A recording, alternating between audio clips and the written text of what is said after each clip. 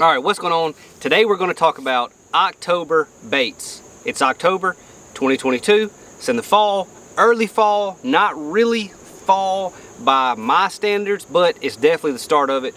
The shad are moving, the fish are moving, everything's changing. Depending on where you are in the country, this is an extremely diverse time of year to be fishing. You know, if you're on the Tennessee River, it's all about the grass right now. The frog bite's phenomenal in the mats. The puncher bite's really good. If you're up north, I think they're pitching a jig and a lot of milfoil, a lot of stuff like that. I've got some pictures of people catching some really big ones on the Ace up north recently, flipping it in what's left of the grass and cabbage and milfoil and all that stuff. So depending on where you are in the country, very, very diverse month for fishing. But for where I am in the southeast, it's all about chasing the shad. It's all about catching fish that are primarily on the shad. They're sitting in places that are ready to ambush shad. It's all about that type of stuff. So your channel swings, your deeper docks, the last deep dock going into these backs of these pockets, all this type of stuff is going to be really good fall places that you can catch some really big fish that are ambushing these shad. But I'm gonna kind of walk y'all through the baits that I use this time of year. A couple of them are a little bit newer, and a couple of them are just tried and true. Everybody knows them, everybody fishes with them. So a lot of these baits though, you're gonna notice there's a profile that I'm looking for this time of year, because a lot of the lakes that I fish on have spotted bass in them and largemouth in them. And this time of year, a lot of times it's really difficult to catch 5 big largemouth, so you're gonna have to weigh in some of those 2-pound spots or 2.5-pound spots in some of the tournaments I fish. So I do fish a lot of tournaments when I'm home this time of year, but you really don't want to throw a bait that's gonna catch mostly spots, and you don't want to throw a bait that's gonna catch mostly largemouth and won't catch any spots. So you don't want to throw a huge, big, bulky jig like you might throw in March, because the spots don't really eat it, and you don't want to throw something just ultra finessey that are only gonna catch the spots, because you still want to catch some of those big largemouth. So get right into it. A lot of these baits are, well, a couple of these baits are newer. Like I said, this is a Gamakatsu weedless underspin hook with a 3.8-inch swim bait on back. This is something I've not been throwing for that long, to be honest with you, but I really, really like it. I've found myself throwing this more and more and more this year than I ever have before. And you know, it's a really, really good bait. Like, they eat it surprisingly good, like better than I thought they would. But that's all it is. It's got a little blade hanging down on a wire. I'm throwing a 3/0 one right now on a 3.8-inch swim bait. So 18-pound Sunline shooter, 7'3" medium heavy Envy, and this is the new 13 fishing Inception slide. So that's what I'm throwing that on. That bait is just really good for imitating shad in the tips of trees, under docks, tips of brush piles, any type of place where you really want to imitate those shad, but you also want something weedless. So that's really, really good one for that. Now another one that's a little bit newer is the Spro Haint. This bait will be out next year. This is a topwater walking bait. I mean, it's really kind of a Sammy style bait, but because it has that more of a subtle walking action, but this one is really, really loud. It's the loudest topwater that still has a subtle action that I've ever used. So I've been catching them really good on that this fall. Started throwing it this year on the Mississippi River up there on La Crosse. Caught some really nice ones on it, and then since then brought it home, been catching them on it ever since. So you know, a walking bait is just a really good bait in the fall on these flat points, deep points, steep points, around docks, over brush piles, all that type of stuff. Anywhere these fish can be set up ambushing shad, a walking style topwater is a really, really good bait to throw this time of year. I did upgrade it to the Gamakatsu G-Finesse medium heavy trebles. So when those fish are swatting at it, especially those spots, those smallmouth, the largemouth seem to get a little bit better, but the spots in the smallmouth really swat at it.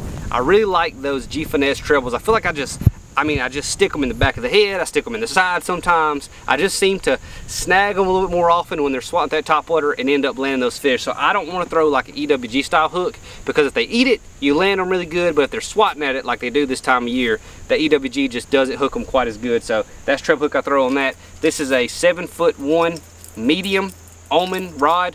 This is a 8-to-1 gear ratio Inception and 30-pound Sunline Assegai, whatever you want to call it, X-Plasma braid. That's, you know, the setup I use for throwing that topwater bait.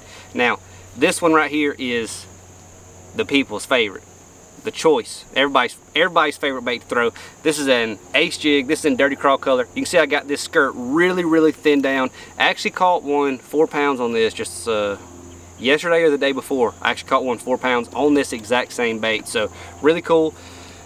Love this thing. I've got it cut down to a weedless, I mean not a weedless, I got it cut down to like a finesse jig profile. You see how I did the collar?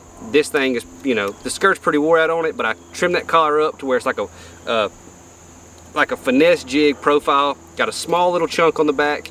20-pound sunline shooter. This is actually a 3/8 downsize it. Just want a really small, compact profile for this time of year. But that's it right there. That's the jig that I've been skipping around docks. Like I said, spots. Love this thing, and I've caught tons of 4 to 5 pound largemouth on this jig rigged exactly like this. So it catches big spots. It catches big largemouth. We don't have any smallmouth down here, but if we had them, it would catch them, and it does catch a show bass or two also. So 20-pound sunline shooter, 7'2", heavy, fast, Envy, and this is an 8-to-1 gear ratio Inception. So 13 fishing Inception. So that's it. Couple more baits that are just tried and true. Basically, everybody knows these two, but we're gonna go one at a time. Number one, this is what I like to keep in my hand the most in the fall. It's a buzz bait. This is a Lost River Lures buzz bait. I mean, listen to this thing. I mean, that is the sound you want from a buzz bait right there. It's really important. So the guy who makes these, good buddy of mine, he's like I said, Lost River Lures. This is their pro model buzz bait. I like how it goes up, how from the toad there's a little bit of a up, kind of a bend in the actual wire. So whenever you're skipping that bait across the water, everything, the blade, the wire, everything's kind of elevated on top of the toad. So it's really a system of skipping a buzz bait, but you want that bottom to hit like this, obviously. And then everything's elevated when there's that bend in it, so it's really good. Another thing, when those fish bite it, that toad's just a little bit deeper in the water, so they get a little bit better. So a lot of benefits to just having that little bend right there in the wire. It's also a really heavy gauge wire for a buzz bait. I like that because I want to throw it on braid, I want to throw it in heavy cover, I want to be able to get those big fish out. So it's also really important, the blade, the rivet or crevice or whatever you want to call it, this little device down here, it's really important the material that's actually made out of and what type of, you know, the quality material that the wire is made out of to get this squeak out of it. So this is a really good put together buzz bait. I love this thing. It's one I'm throwing all the time. I throw it on 30-pound Sunline, X-Plasma, Assegai braid, skipping it around, getting in that heavy cover. Love that thing. That's a bait that catches them from daylight to dark, all day long. Everybody loves throwing a buzz bait, and there's no reason not to. I mean, you just catch some big ones, and it's a lot of fun. So now let's give my boy John Cruz a little bit of love. This is like everybody's favorite crankbait. Everybody loves throwing this thing. The color I got right here is root beer chartreuse, but this is the Spro Little John, the regular one. Got the circuit board bill. You know, dives, gets down to depth really, really fast, but it has kind of a tighter wobble. It still has a good bit of thump, but it doesn't have like a super wide wobble like the Fat Papa 55 or like a normal 1.5 square bill. It's got a little bit tighter of a wobble that imitates those shad a little bit better. Like I said in one of my latest videos, those shad don't create a ton of thump. They're not very erratic. They almost glide through the water. You want something that gets their attention when you're throwing an artificial bait, but you don't want something that has so much thump to it that it doesn't actually imitate shad very well. So the Spro Little John, the original one, that's one of the best crankbaits for throwing in the fall, and I never go fishing without having a square bill tied on. Throw that on 12 or 10-pound Sunline Sniper or Sunline Shooter. I prefer the shooter. 7'1" cranking Envy, and then a 6.6 to 1 or 7 to 1 gear ratio 13 fishing Inception. So that's why I'll be throwing that on. That's my fall baits that I like the absolute most. If I was going anywhere in the country right now, I would definitely have all 5 of these tied on at all times. So hope y'all enjoyed that video. Let me know if y'all have something that y'all deviate away from what I'm using. Just let me know, because that's how we get better, how we learn. What are y'all's favorite fall baits? That's mine. If you have not subscribed, hit that subscribe button. 35% of y'all are not subscribed, so go ahead and hit that subscribe button and let's help the channel grow. So appreciate it, guys. See y'all in the next one.